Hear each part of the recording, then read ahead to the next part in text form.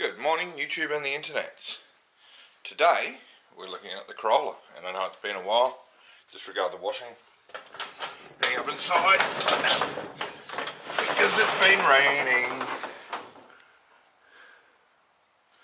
This is what we're looking at today. Now, last time you saw me, I did the oil, pretty easy job, and I told you I'd ordered some wheels. Well, after I ordered the wheels, about a week later I checked my email that my eBay account's linked to, and there's a thing there saying that they'd cancelled my order because I failed to tell them what car the wheels were going on. So I emailed them, I'm like, what the hell are you doing? Just send me the wheels. I know the PCD, I know the offset, just send me the goddamn wheels. You know, if I get it wrong, it's entirely my fault.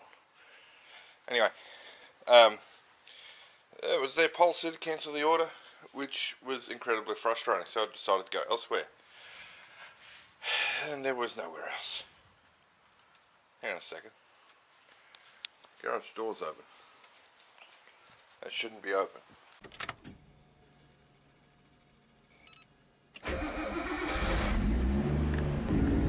No one in here. Don't recall leaving that open. Ow, I walked down here with no shoes on because I was worried someone was actually actively trying to steal something. The reason it concerns me is the gates up the house are all secure, but people could get through there, so if they go into the neighbour's yard, they can get into my yard through there. But it's a rental, so like I'm not putting a fence up. Usually, I just make sure everything's locked. Anyway, back to the story. So, I decided I'd go elsewhere to get the wheels. And after weeks and weeks and weeks of looking, I just couldn't find those wheels anywhere else. So I conceded and I went back to them, and I actually told them, I said, don't email me asking what car's going on. I'm making a fucking coffee table out of them, because it doesn't matter. If people buy the wrong wheels, and if I've bought the wrong wheels and they don't fit for whatever reason, that's on me. So, you know, they've said in their reasons that, you know, people keep wanting refunds because they bought the wrong sizes. Don't give them the refund. If you buy the wrong thing, it's on you. Anyhow, ignore the washing. I've got the best pair of scissors in the world here, and probably not going to be able to use that because there's addresses and shit here, and I'm going to cut that out.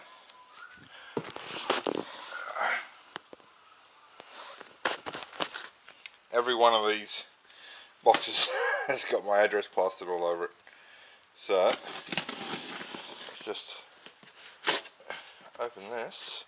Sorry, you have to look at me and not it. But, ow, we'll get there in a second.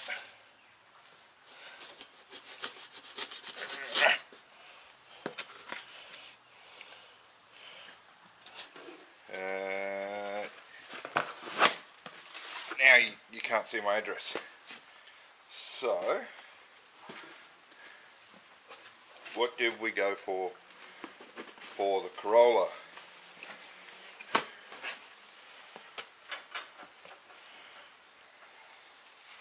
Can't see it, can you?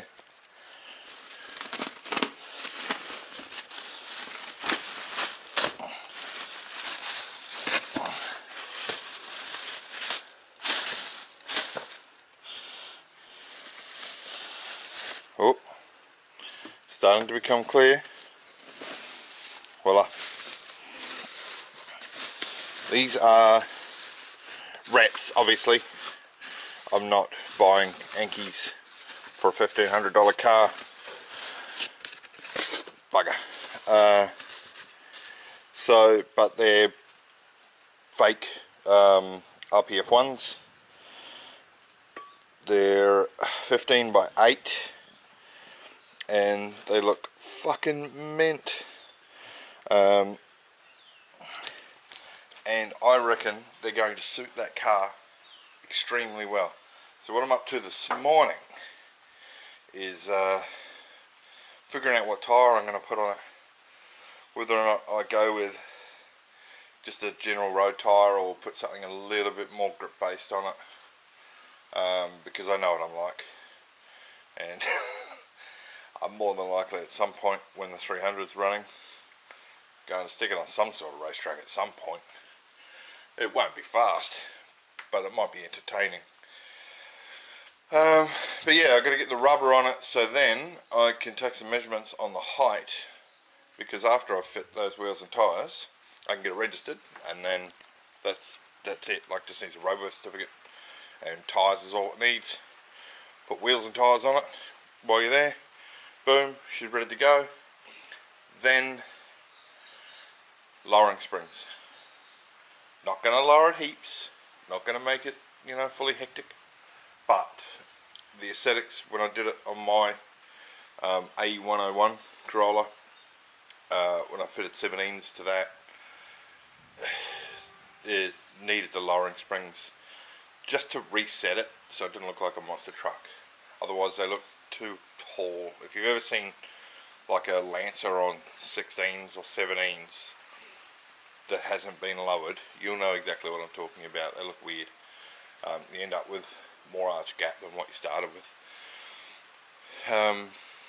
or more, and way more ground clearance. It just looks off. So I will be getting that. Yeah, so that's it for now. I just got to figure out what tyres I'm going to get on it, and probably get that sorted out Monday. Today's Saturday, and in the interim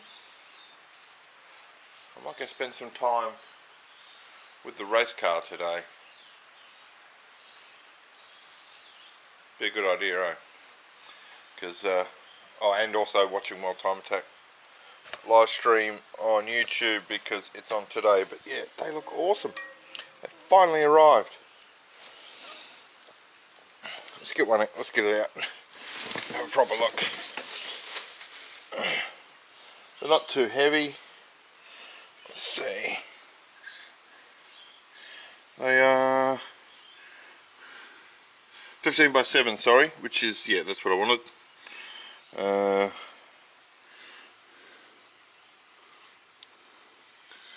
Trying to read the offset. It says 33, I thought that was supposed to be 35. But yeah, that's a very nice looking little wheel. Ugh, and it's starting to get heavy holding it in one hand, outreach like that. But we're good to go. I'll get them in the tyre shop in the next few days and get some rubber fitted, get them on the car, get it registered. So previously I filmed a very long-winded and detailed thing about how to do the fitment, and I might add some of the clip of how I measured to make sure offsets and everything clear. That was all based on a different set of wheels, but in case I don't put that in, I do want to show you this. I've shown you this before. This is willtheyfit.com. So you input your current wheel and tyre. So this factory is a 5-inch with a 39mm offset. Actually, is that right? Yeah, 5x13, 175/70s, which is what we've got. And yep, by 13s. So this is to figure out the tyre size. So the wheels are 15x7, 33mm offset. And if we calculate this, we've got some data here. There we go. But more importantly, we've got a picture down here. So this shows me how the wheel is going to fit in comparison to the existing one. Now, if we go up here, we can see the diameter is pretty close together. Poke 24 to 55. So we're going to increase poke by 30mm, and in the other footage it should tell you that we've got that room to play with. I think we've got 35. And we have inset, which is how much further inboard the wheel sits, so that matters for suspension clearances, but they should be fine in this case. Speedo error, which is based on circumference and diameter, 1.7%, that's not a problem. And that's because I've had a bit of a play with the tyre size and profiles to get that as close as I can. So 20545 is the tyre we're going to want to run on this, which will be plenty beefy. I want to go for a big square sort of looking tyre. We could even go the 215 potentially. You see it sort of pokes out here a bit, but that will look alright because it actually won't be square like that. It'll be sort of bulbous out the side. That would affect and get me even closer on the speedo. So that's an even better match for tyre diameter, because profile is a percentage of the width. So 4.5 is 45% of its aspect ratio. So I'm going to look for 215, 45, 15 tyres right now, and hopefully they're reasonably commonly available and that size, the sorts of tyres I want. If not, I can go to a 205, 45, and that will still be acceptable. So that should be fine. I'm going to get my Google on. Alright, this is why you're preparing your do Google. 22545 is going to be the go. You can get 21545, but it is very uncommon and would be very expensive. 22545 15s are pretty common. A couple of obvious first choices would be an RS3 or an RS4. These would be old stock. They don't make them anymore. These are the current one. These are a extremely high performance street tyre with a great value price point. These are cheap as shit, but they perform extremely well as well, and you would be looking at this one here, the 180 to 200 treadwear street tyre, not the actual semi-slick compound, which is 120 to 140. This does appear to come in the correct size right here. Now it does say 7.5 inch rim, but this other chart that I've always used here does give 225 as the maximum tyre width option on a 7-inch rim. So I'll make a call and ring a tyre dude and say, hey, just double checking 7s with a 225 on it. What do you reckon? It seems to be not uncommon. Most people go with stretch these days, but I like a nice fat sidewall. That's old school, I suppose. But yeah, we're going to look at that and hopefully get those tyres fitted Monday, Tuesday, depending on when they can get them, and depending on how much they cost, and depending on where I can get it done. But it should be done, you know, by midweek at the latest. Good morning, YouTube and the internets. It's now Saturday. Well, good afternoon, YouTube and the internet. It's Saturday afternoon. All that stuff was filmed last weekend. This week I went with the Ventus RS4 Hancocks. I bought them off Tyrola, whatever the hell they're called, just off the internet, because it was just the best option in the time frame I had. And the result is that.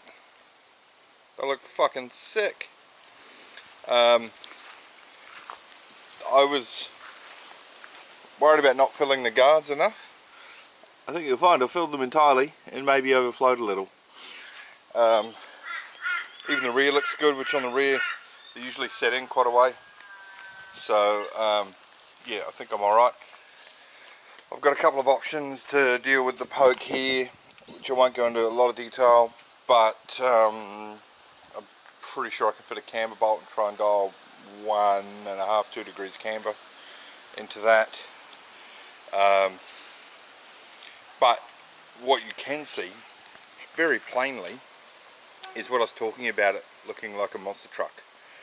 So these are not a lot bigger in diameter. You would have seen on the willtheyfit.com thing the percentage speedo error, which was less than 2% from memory. It's neither here nor there, like it's as far as the error is concerned, but you can tell what it does looks wise to the car. If you look how high it is. That's why you need the lowering springs. Or I mean, you could put coilovers in the front and adjustable crap in the back, but they're not a coilover setup. They're a separate coil and shock setup in the back, so it's not a case of just chucking a coilover in.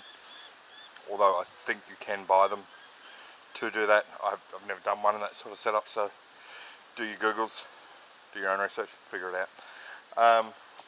But yeah, that'll be this video done, and in the next one, what I'm going to do is show you how I'm going to measure it up and choose what size of lowering spring I'm going to use.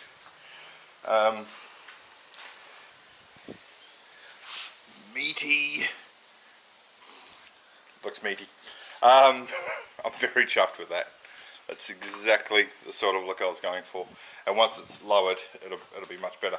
Now, there's nothing at this point stopping me from getting registered, so I'll see if I can get a mobile roadie guy out at the start of this week and get the rego sorted out ASAP. He'll also obviously go over some other components that I may have missed. You know, and he'll point out any bushes or anything that I haven't noticed. I would notice them if I was driving it, but I can't drive it till it's registered. So yeah, it'll be on the road this week, I reckon. If not, then I'm going to have other stuff to do because he's filed the roadie on it, and that'll give me more jobs to do on it, which I want to do quickly and get it on the road and then get back to the 32. But yeah, that's mean, man. I am going to have to pull that top wheel in a little bit somehow. Let's see, camber bolt. There's options out there. I'll let you know, obviously. That'll do for today. And yeah, next job will be, that you'll see, be selecting the lowering springs.